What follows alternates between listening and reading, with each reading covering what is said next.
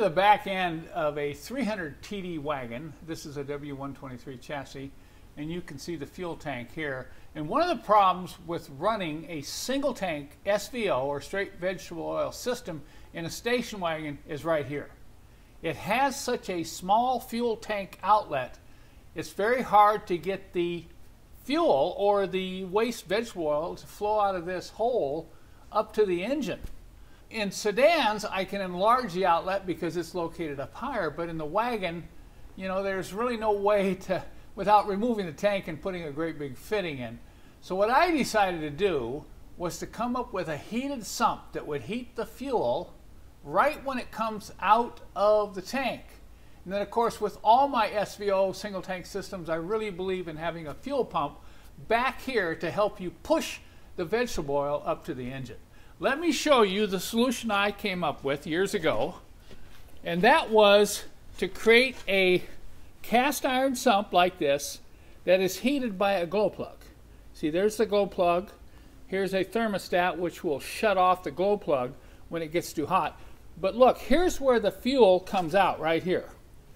I got about a 2 or 3 inch hose from the tank on the wagon. It goes right into this end of this cast iron sump, and it's heated along this side here, and then it exits at the top of the sump and goes into this electric fuel pump. And this electric fuel pump will then push the fuel up to the engine.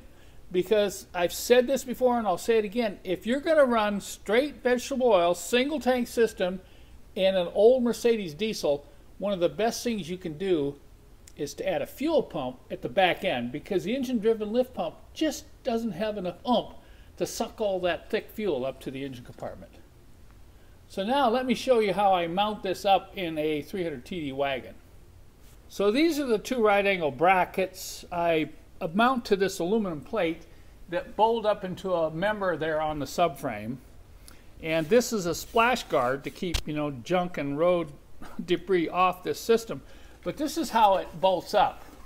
I won't be able to completely bolt it up because the hose is in the way, but it goes right up in here like this.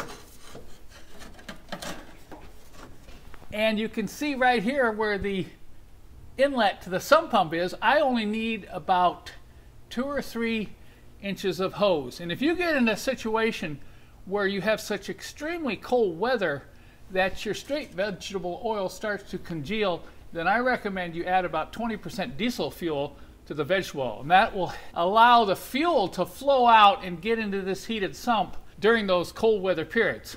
So if you install something like this, you will need to run electrical wire back here to heat the sump pump glow plug, and you'll need electrical wire back here to run the electric fuel pump, and that is controlled by a switch panel on the dash. So that's how I used to do the SVO conversions in the 300 TD wagons.